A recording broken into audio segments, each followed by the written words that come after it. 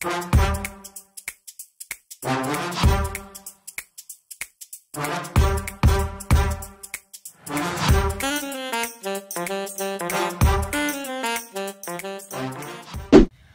up mga squad? Welcome back to our channel. I am Lara Cabinbin. I am Edsel. I am Allen. And I am Dexter. And we are The Lead Squad. Lead to learn. Lead to be active. And lead to be fit. And for today's vlog, we will be talking about the benefits and some of the issues and concerns on the use of technologies in teaching PE in health. So last night, we asked the students and teachers through chats and asked them about the benefits and issues or concerns of using technology in teaching PE and health. So, let's get started. According to teacher number 1, the benefits of using technology in teaching PE and health are the following. First, integration. Second, it increases motivation. Engaging.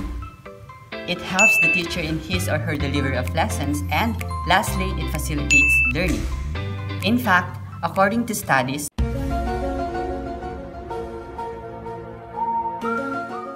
viewers retain 95% of message when they watch it in a video compared to 10% when reading it in a text, like books. Now, here are some of the issues and concerns of using technology. First, some learning styles can't be met. Second, accessibility of learners.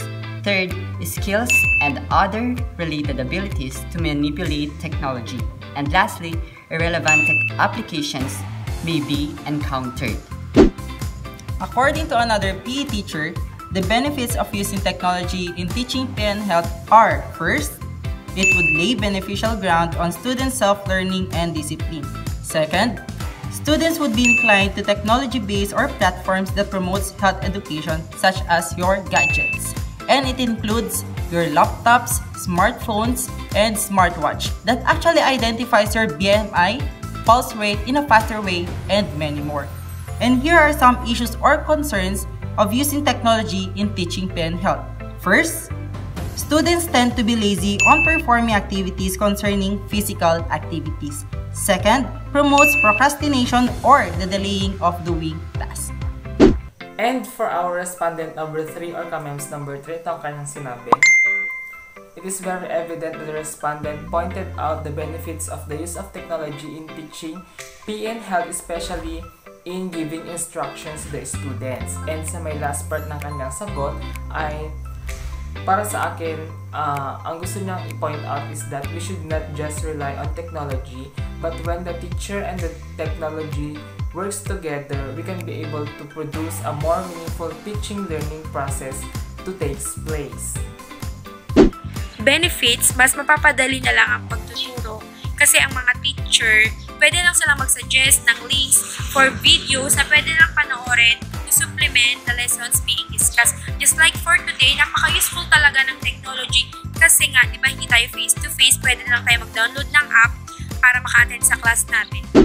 And now, puntahan naman natin ang aking mga ka-squad na sina Allen at si Dexter para sa kanilang interview. Let's go! So what's up mga kamem? So nandito tayo ngayon sa Isabela National High School.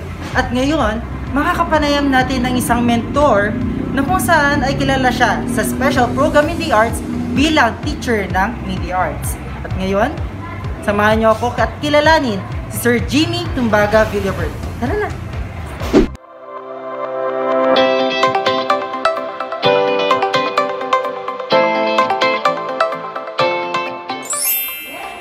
Hi mga kamens! Nandito na tayo ngayon sa INHS at kasama na natin si Sir Jimmy Villavert! So bumati ka naman sa ating mga kamens, Sir Jimmy. Ayan, so magandang tanghali po mga kamens. Ako po si Sir Jimmy from Isabela National High School. So ayan, diretso na tayo sa unang katanungan, Sir. So sa tingin niyo po, Sir, ano ang mga benepisyo na itudulot ng teknolohiya sa pagtuturo ng PE? Bilang isang guro, siguro isang beneficio niya. Mas na bibigyan mo ng emphasis pagdating sa pagtuturo. Kasi may mga bata tayong visual learner and pag nakikita nila yung ginagawa, mas na pagsadyans, pag nakikita na yung ginagawa nila, mas natututo yung bata. at mas natatandaan kung ano man ang pinakita mo sa kanya. So yun siguro isa sa pinaka-beneficial ng teknolohiya sa pagtuturo.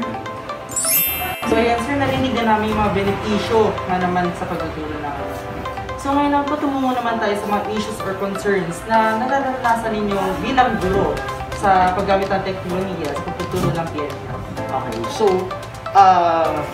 isa siguro sa issues and concern, hindi lang ako, kundi mga ibang guro din ay isa is the internet connection. Kasi binigit sa ating kaalaman ng Pilipinas ay napakabagal ng internet connection. Minsan, hindi nakakapasok ang estudyante at tayo din or ako mismo din mo guro ay hindi nakakapasok dahil sa internet connection. So yun yung isa sa issues and concern mismo ng mga gurong katulad ko na mabagal talagang internet connection sa Pilipinas. So tama nga naman sir, no? Na mismo kami talaga ng estudyante is kailangan talaga ng malakas sa internet kasi kailangan namin matuto ng estudyante. So, yan, maraming salamat Sir Jimmy sa iyong ideya na pinapahatid sa ating mga kami. So, maraming salamat sir sa iyong oras at naway gabayan kayo sa pang-araw-araw ninyo at magkaroon kayo ng malakas sa internet. Tama nga naman. Tama, internet talaga. So, ayun. So, yun lang. Maraming salamat din dahil bigyan ako ng pagkakataon bilang isang guro ng bayan.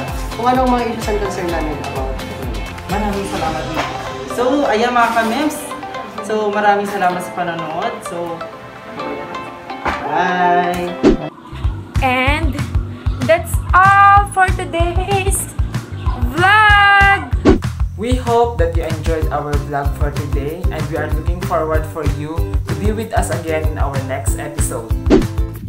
so if it's a yes, don't forget to like and share this video to your social media accounts.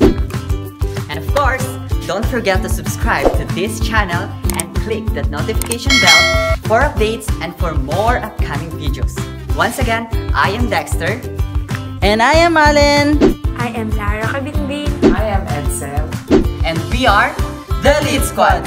Lead to learn. Lead to be active. And Lead to be Fit.